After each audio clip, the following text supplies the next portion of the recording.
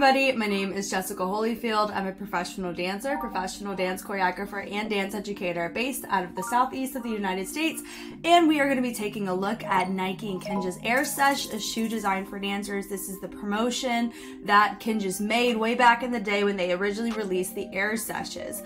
I have not seen this. It's kind of cool. I've been seeing it pop up on Instagram, so naturally I was like, let's take a look at it together.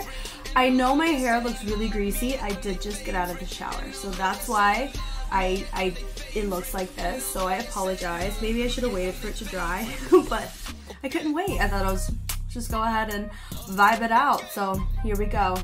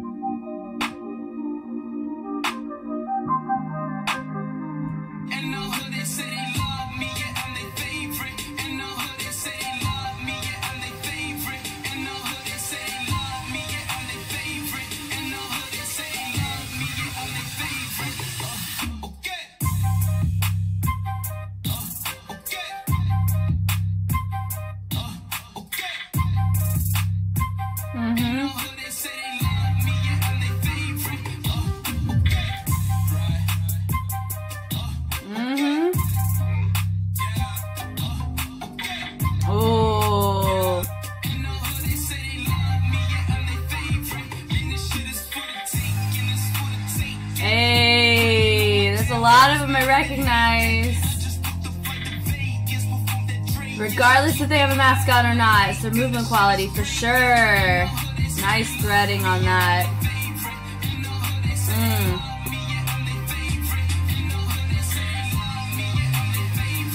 Hey.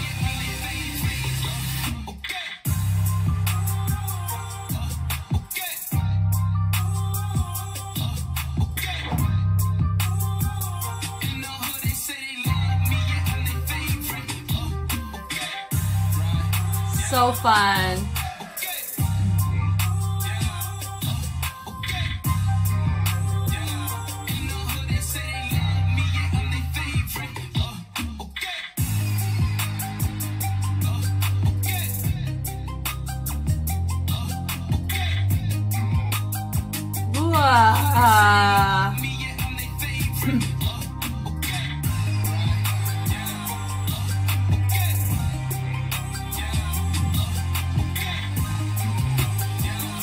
The masking on this is so fun.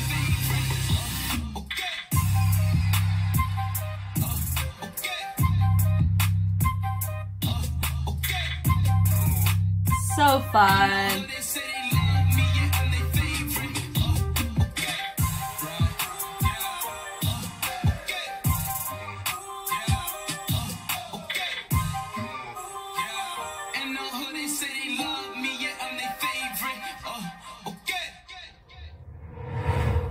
Alternate universe.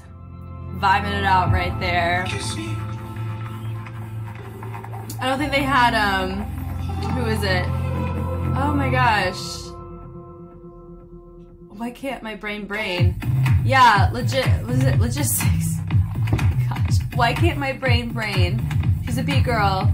She technically hasn't been announced as a member of the crew yet, at this point, right?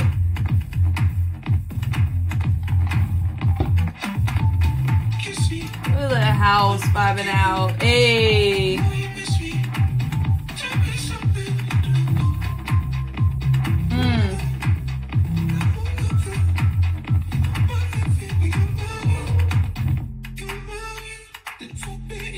Yeah, we got Bailey Sock on the right side.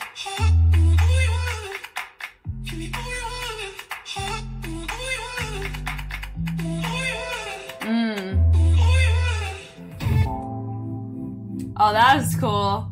I will say though, this is low-key appears like false advertising because look, it looks like it's light up. And for me, I would be like, where's my light up air sessions? For this part.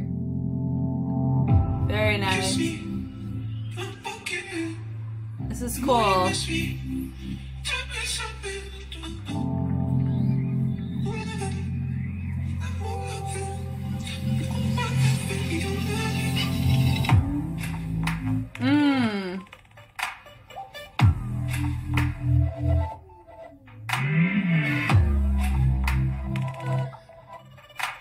Yeah.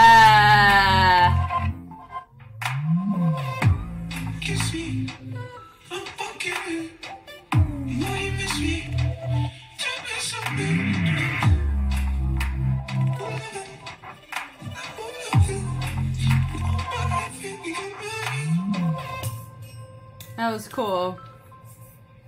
That was cool. Oh, and I love that. They're finishing it up. Oh. That's cool. Cool stuff right there. I mean, all in all, this is a whole vibe. I really love the visual. I think I only saw glimpses of that first half, and then the second half was completely new to me, so that was really cool. Bringing it back from the top, I think most of it's pretty conceptual, so we'll kind of just talk through it as what I recall. So with KINJAZ, the only ones that I've actually, like, personally know, have a conversation with and actually worked with is Arnel Calvario and Charles Nguyen. So those are the only two that I have any first-hand, real-life experience, like, just existing in the same space with and having conversations and that are a little bit more deep than a surface level. I really do like how they chose to do this, where they went through the different eras of the shoes and what they're notable for, which is super fun. And I love that the Air Sesh at this time does not have a photo. And we know that at the end, they were the ones that made the Air Seshes. Now this is Mike's song right here, and we've seen him on the Street Woman Fighter and the Street Man Fighter series. And I have a feeling we're going to be seeing him for the Street Girl Fighter because he may have been part of the screening process, which I think is cool, just like Monica, because they showed a trailer for that. Highlight tie is super dope. I think my one note on the marketing side is how they chose to do the glow-up shoes. Personally, I think that could have, I think that would have been smarter to not do that. Because I don't know if this got chosen. I'm assuming it didn't get chosen because they're celebrating their 2-year anniversary of the release of the shoe. And I don't know if I said this, but I did own a pair. I own the black version. They just, you know, because you use them to dance, my sole in the back of it just started to come off because I've been using them so much. So I had to retire my Air Seshes, but they were freaking great. So let me see who's here. I love it with the shoe accenting down, using it to kind of wave their body up, turning it around. I know they have Vibrancy. They were the videographers on this because you have Chad, who is a part of KINJAZ, but also a part of Vibrancy. And so it is cool to be able to have that type of utilization of artistry in your arsenal, because that really helps in these cases, you know. So it appears right here, well, it looks like Charles, and then my third guy. It's also a guessing game too, that's what makes it fun. Bring it over. Okay, so we have Anthony on this side. It looks like. You have Bam in the middle. Ben Chung, possibly. I know there's a certain part that I could really tell who they were, but they're just far away. It's hard to tell. But I really like their use of the chairs, dropping it down to create an extra level. They also get to show off their merch too, which is cool. I think it's Villain. I think it's Villain. Lore. Because Villain and Impact, right? And they're both breakers. I think that's Villain. I've taken Villain's class, so that's what I'm gonna assume. We'll see though. Yeah, I love that threading through, folding it down, bringing it around. I think this is a really great segment to showcase the shoe and the diversity of the type of shoes. I think it was great. That was freaking sick. I think that's Darren, right? Darren Wong. I took his beginner classes during COVID because they were so fun. This is a great camera shot right here. I love that. Footwork, dancing on the clear. Getting a down shot, super cool. Only downside is, of course, getting scratches on the glass, but it looked pretty sick nonetheless. I think that was Charles right there. Yeah, so it was just a really great showcase of the shoe. Bleeding it down. That's Tony Tran right there. I saw the behind the scenes on this with the camera. That camera is zooming through and following, which is fun. Yeah. I've taken Tony's class. That's Ben right there in that back corner. That's Mike right there. That's Charles right behind Tony. Love the isolation usage of the framing. What in the world is that angle? But yeah, they used a frame and then he used a hat ISO and then they triggered it with the hands. I love that. Transition it through. Love the pictures to kind of showcase the foreshadowing of what's going to go in the frame. It's kind of cool. I love one of them dropping and doing more of a variation of a cartwheel. Not quite a cartwheel, but then the guy on the top doing it. Grabbing it up. The masking was sick. I think that's Ben Nguyen, right? God, it's so cool. Waving it through. Each having their own moment, which I really like. It has a very Cypher Showcase-esque mentality. Here we go. This was a section where I'm like, I recognize all of these guys. Here we go. I'm trying to get it to where it's like really clear to see their faces. Come on. It's just nice and chill. Okay, so from here, we have, in the middle was Bam. That's John Ha. I've taken John Ha's class. I've taken Mike's class. I think there's Anthony Lee, Ben Chung, and Bam Martin. So it's those 5. Yeah, this was the shot right here. So you got Mike right here. So like, I've been around enough to know. I remember seeing them from somebody that I used to know, like that low-key YouTube day with the mustaches. That was my first occurrence of KINJAZ to me. So that's Ben, that's Bam, that's John Ha. He just, he did a huge stint in China, I think, for, what was it? It was for, I think, like a play or a musical or something like that. Ben's been living in Korea, it feels like. Ben's been doing a bunch of podcasts, and he has hosted the KINJAZ podcast. Bam, I don't know what he's been doing, but I'm assuming he's been killing it. And then you have Mike, of course, been doing the Street Fighter series. We've been seeing him in that. So all of them have been active, so it's really cool to see all of them here. Very Cypher-esque, great shots, very tasteful. It's nice to have the cuts, but still in the same venue and location. Super dope. Yeah, boom. Okay, it's like okay, but also showcasing the KINJAZ bang. Melting it down. I know this was like in the alternate universe. I loved that. Definitely, a lot of people were saying in the comments on this one that it reminded them of the Avengers, like, ending scenes. So the only one I don't recognize would be my girl right here. Somebody may know, I do recognize these two. She, Red Bull BC won. She just won that, I think, like a year or 2 ago. Then you have Bailey, of course. We've seen her in that first lineup of KINJAZ ladies. But I like the fact that they have her, because you can tell by her technique, like, she's a breaker. She does more of that new school style. Like, it was like Tony Tran on a polyrhythmic steroid vibe is what it gives. And then I don't really recognize her, and that's okay, because I know I'll eventually get to know her through these types of activities or something of that of the line. But I like the fact that her technical background is very different. But she can hold it down, but like what she showcases in the moments where they get to showcase themselves, she's bringing about a more studio technical background, which I really like. And of course, we know Bailey had a technique background in the studio. This right here, that right there, they didn't really have shoes that lit up, right? That's how good this graphic is right here. Yeah. I low-key, it makes me want to Google if they actually had air sessions that had the light-up shoes. If they did, and they just never released them, I'm gonna be real mad.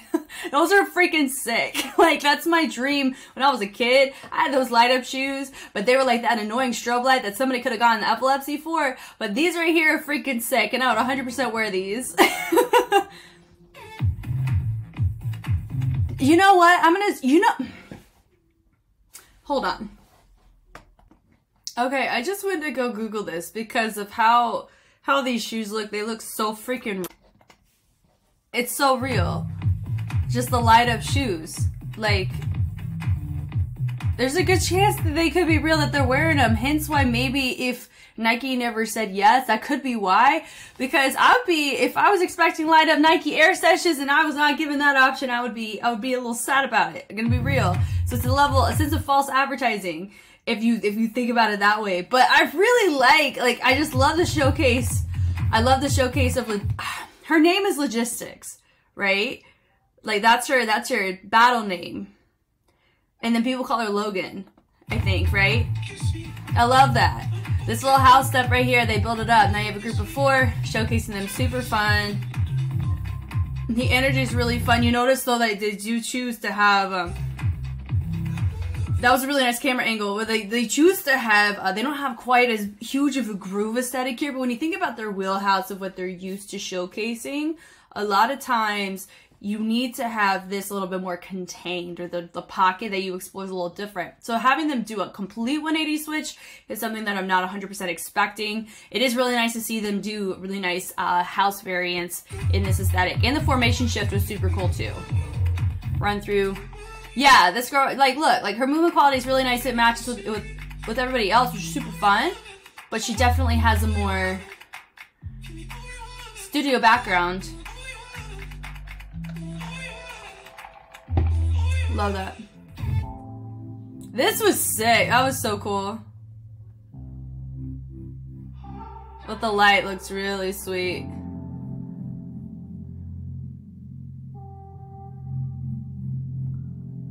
That right there. Gorgeous. Look at that vibe. You saw her do that reverb vibration right there. That was sick. Gorgeous lines from her. Just the turning is so freaking dope. So dope. She does I think she does a Firebird, that girl does. And that was my indicator too. That's Firebird. A lot of times you see it in ballet. Nice Z sit. Using the hips. Coming up. Boom, boom. Dropping it down. Match that track so well. This is a gorgeous sequence. I know they got KINJAZ dojo. If they were to teach anything, this would be a really good one to teach. I love that. Doon, doon, doon. Ooh, that sequence right there was sick. Hits it around. I love his choice of fixed points. It's just so tasteful to the track. I've taken a couple of his classes. I took them in person and online. It's just, all of them are great.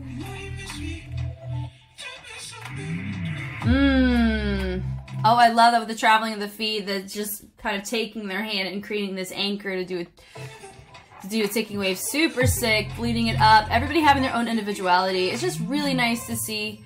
It's a KINJAZ. That's how they finish. So that Nike sign is freaking sick too. I love this. I don't know if it is the actual guy. He places it up. I don't know if that's the guy that is in charge of Nike, or if it's somebody that's supposed to give that appearance of him, but I really love the imagery of that. That was really cool. Super dope. Great collab, honestly. It is one of the most comfortable shoes I've worn to train in. I've worn Pumas, I've worn Under Armour, I've worn Adidas, I've worn multiple different styles of Nikes. I got 2 different Nike pairs of shoes right down here. But I really liked these were very comfortable and I liked them. And the downside though is the sole in the back. So now we're gonna get technical. The sole in the back. So there's actually multiple soles in play. There's a white one. There's like a gray, or for me it was like white, black, white, because it was a black and white fit.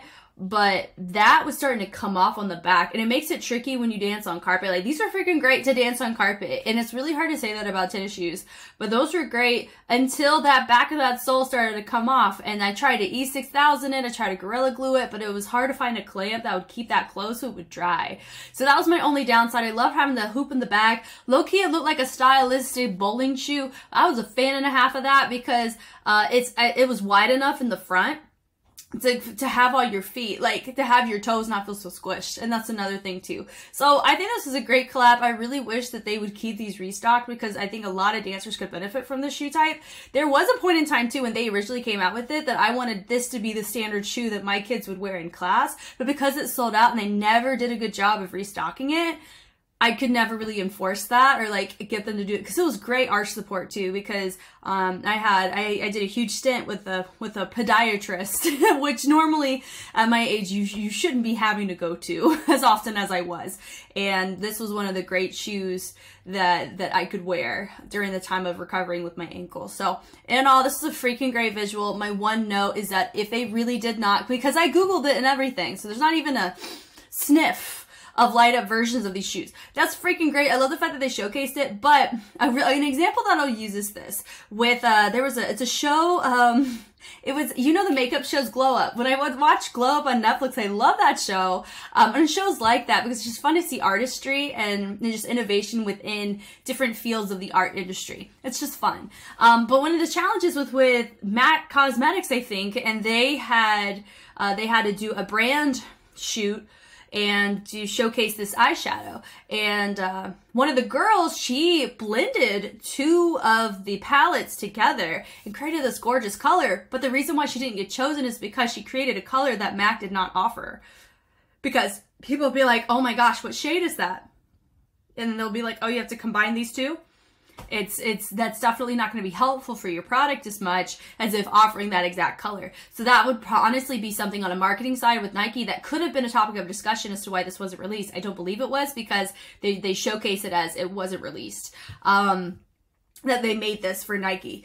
But having that blue bar over down, not glowing could be a huge reason why, at least for me, if I was sitting there and I was like, oh my gosh, they made it look so good with the light up shoes, or maybe they low-key modded them. That'd be freaking sick. If they modded those shoes, then that would be a really hard product to sell because we don't have that product, right? So for me, I would say that first half. I love the choreo of the second half, but the first half would be more marketable to actually the public because it's a more true depiction of the shoe. The second half just looks straight concept, looks freaking sick. It looks like, yo, where'd you get those modded air sessions is low-key what I want to say. But this was a really great visual. It kind of met my expectations on what I was to expect. And I'm very excited about the discussions on this. I know a ton of you guys who would be finding this video or who return on the channel.